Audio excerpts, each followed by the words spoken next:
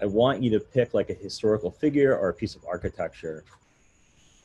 So give me like a historical figure to work with. Somebody pick something, and that's the person I'll use for this demonstration. Throw out some names of historical figures. All right, so I would do a search for David Bowie. So I have a bunch of David Bowies to choose from. So let's say I'll pick one. So I'll pick this David Bowie. So I'm just going to copy the image from my image search here. And then paste it right into Illustrator. So I have David Bowie here. And let me just clean up some stuff. So for this next assignment, we'll be using something called image trace. So whenever you bring in pixels into Illustrator and you have the control bar available on top, and also it's available in your properties menu as well. But that's why I like using the control bar, because it's a little easier to see and it gives you more options than properties. So if you don't have your control bar, you go to Windows and you just click on Control. But whenever you bring in a pixel-based image, it's going to give you an option to image trace. And so you have an image trace button right here. So you click on that and you'll get instant vectors. It may not be what you want. So you have presets here that you can explore. So you have like a shades of gray preset. But for this assignment, I really want you to stick with this default. And then the other thing you can do though to adjust this is you click on this icon next to default, and it lets you change like the levels of black and white. So if you drag this in different ways, you can start to get a better image out of it depending on how far you drag it. So it's basically looking at the image and it's changing the image to like a black and white image, and it's changing the concentration of black and white on that image. And then you can even kind of push it further. You go into advanced and you can kind of adjust it even further. And so once you get something that you like, so this is where you do it though. You click on this little icon here next to preset and you can adjust it. And then once you get something that you like, you hit expand. You have to hit expand because right now you can't really change anything in the image. It's like this solid piece of artwork. Once you hit expand, you can go in here with your direct selection tool and start to play with the image a little bit. So for this, like if I want to get rid of the background that's black, and the way that this tool works, everything is connected. So if I like shift that around, it's really gonna change things. Or if I delete it, you know, I lose a lot. So what you can do though, if you want to get like an outline around him, you can use this eraser tool. So here is the eraser tool. Shift E is the shortcut. And the eraser tool kind of works like the brush tool, where if you click on your square bracket keys, you can make it bigger or smaller. And then you can kind of carve into it. So you just get like an outline. So you just kind of carving into that. And then once you do, you know, I'm just kind of cleaning it up.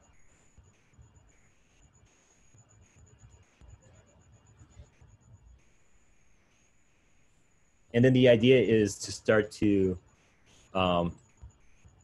think about different fonts that would work to describe this person in history.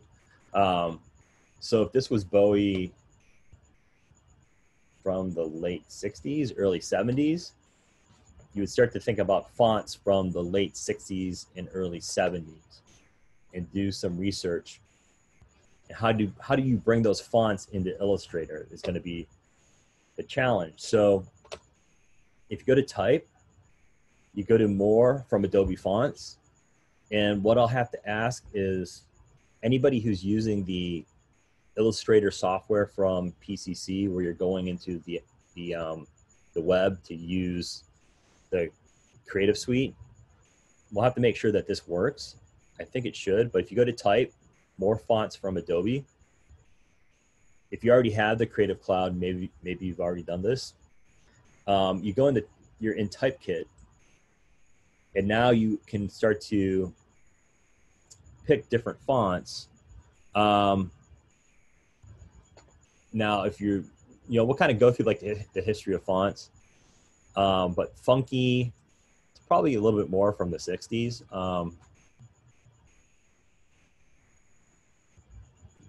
Some of the more kind of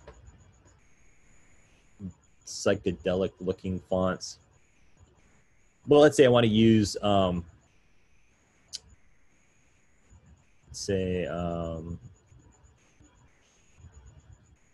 just pick this Ono Blaze. So you just click on that font and you activate it.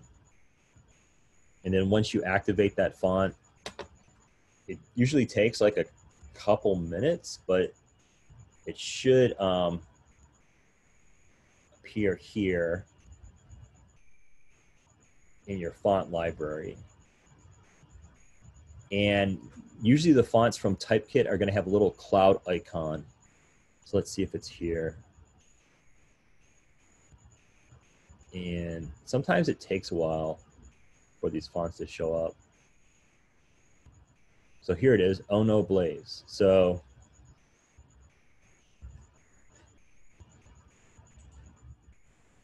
there it is. So we'll go through like font history and different eras for different types of fonts. I have some different resources that I'll put inside of Canvas. So we'll play with this in different ways.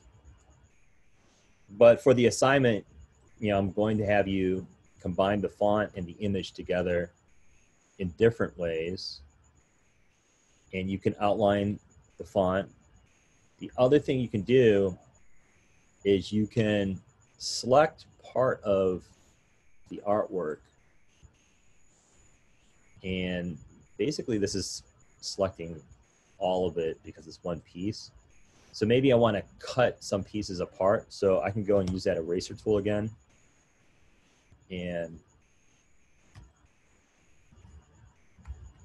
create different sections here. So I'm just going to kind of cut through pieces.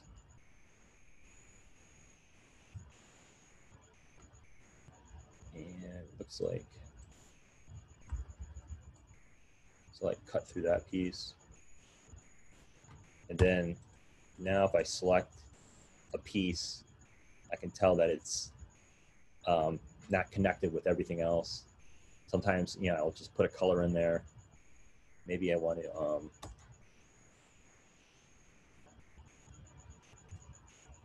so I'm just using the erase tool to get rid of some of those vectors.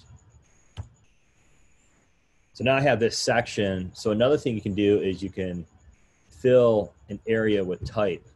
So if you go to your toolbar, go to your type tool and click on this area type tool and just click on a section. Sometimes you have to click on an edge. One thing that might happen is you get this error about non-compound path. So what you do there is if it comes up, that non-compound path error, you go to Object, Compound Paths, and Release. Let's see. And now it works. So with this, for the fonts, there's a couple keyboard shortcuts that are going to be good to know. And one is Shift Command or Shift Control, and it's your comma and period key to make the font smaller. You hit Shift Command comma if you're on a Mac, Shift Control comma on a PC. And if you want to make it bigger, you hit Shift Command period or Shift Control period if you're on a PC. And so you can fill sections with type So if you, let's see, and if you go to type and fill with placeholder text here, it will fill the whole thing up instantly. So if I make the font really small and then go to type and fill with placeholder text, it starts to fill up these areas. I would kind of want you to take words that relate to the image. So maybe it's like lyrics from a David Bowie song goes into that section. But you can kind of do that throughout, you know, with these different pieces, you know, go to different sections, select them, use your type tool. You probably do have to go to compound path and hit release first. And then just use that tool. Use the fill with type tool here. And go to type and then fill with placeholder text. So you can start to recreate that image with type. So that's the idea for that assignment.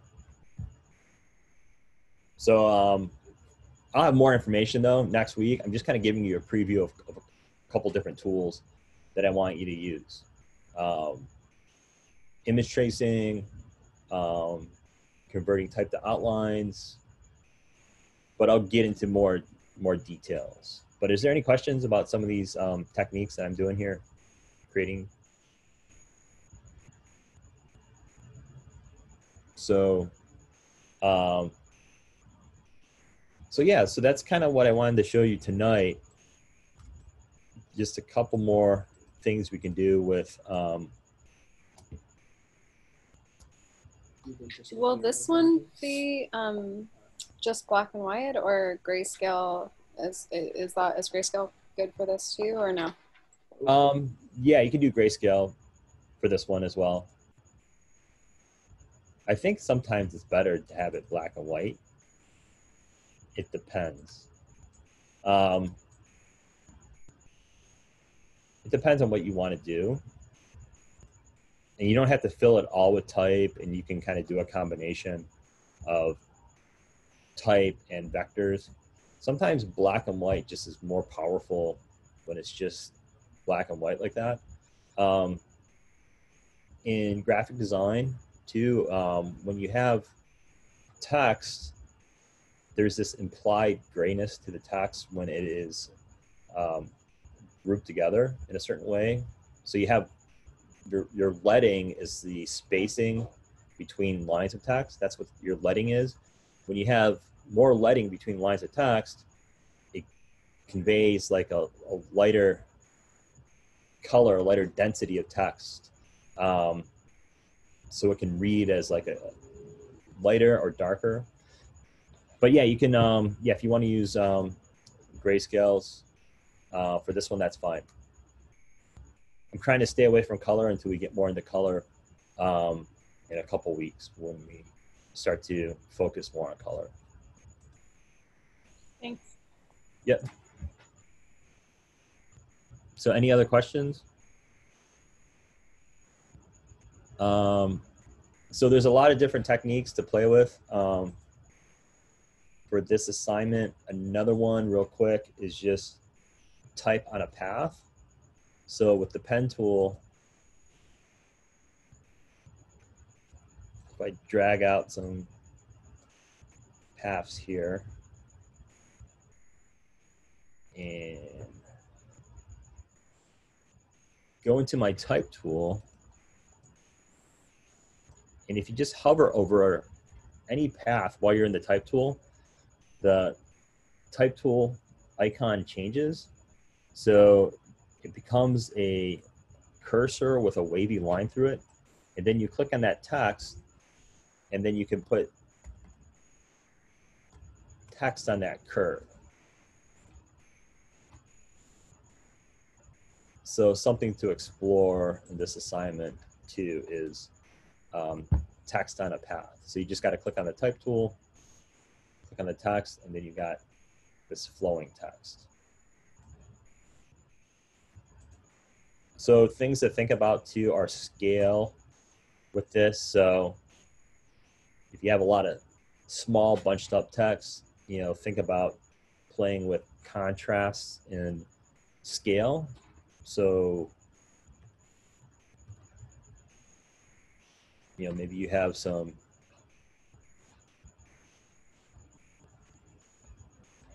very large letter forms too that work with this in some way.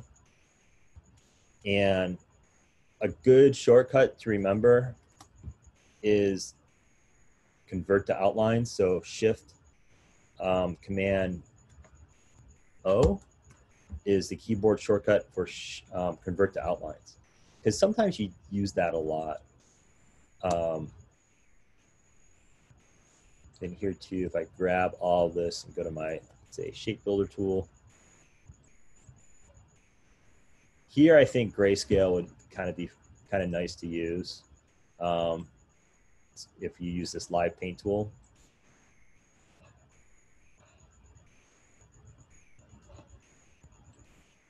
And it's giving me that compound error path again, so you might have to go to compound path and hit release. It doesn't like it.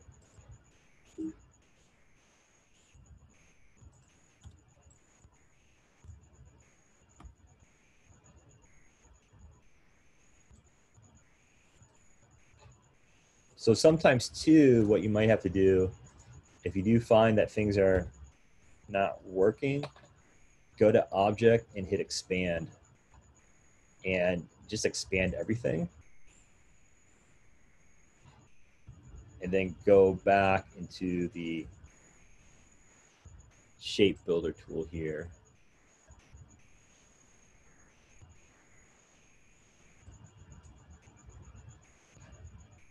And I think now too, when you work with text like this and you start to outline lots of text, it really starts to bog down the computer because you have so many vector points to work with. So it might be slow if you have a lot of text that you're playing with.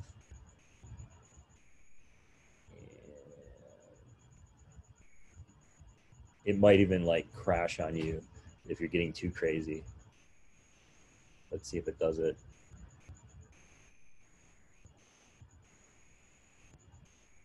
But yeah, you know, just play with like scale, fill things with text, explore like extremes.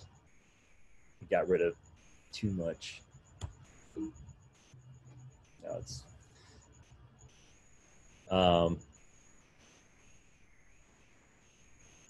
but you'll find like all these interesting things happen when you really start to experiment and combine things in different ways, and you know, just kind of be very loose with the process.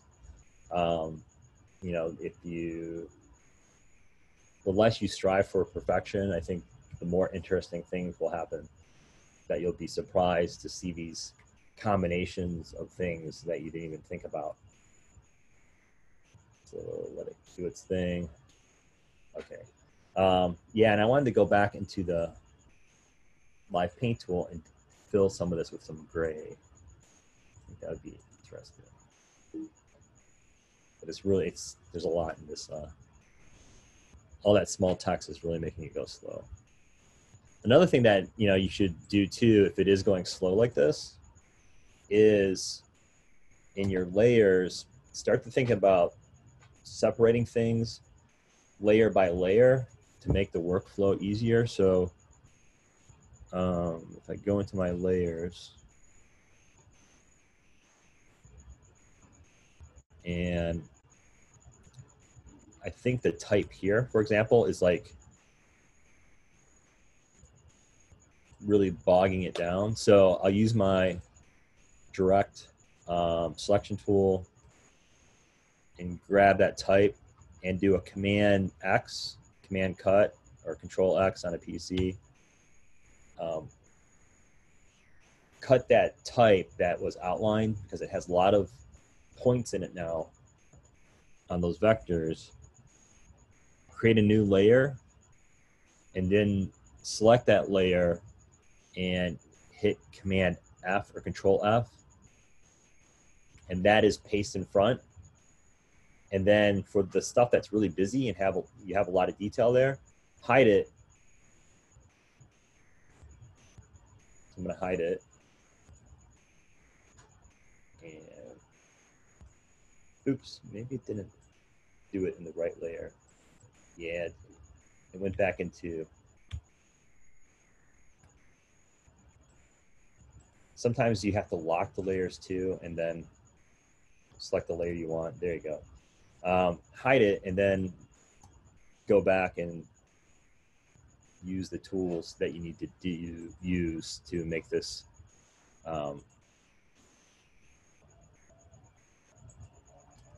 work a little faster.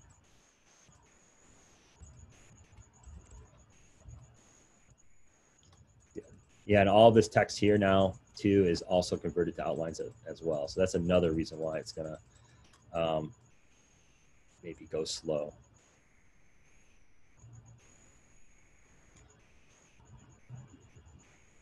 So it's getting really detailed. So when you have a lot of text, just think about using additional layers to organize things. That really kind of screwed up. So anyways, that's kind of what I wanted to show you tonight. Those additional techniques. I'll take this video and I will post it, and I will also put it inside the next unit.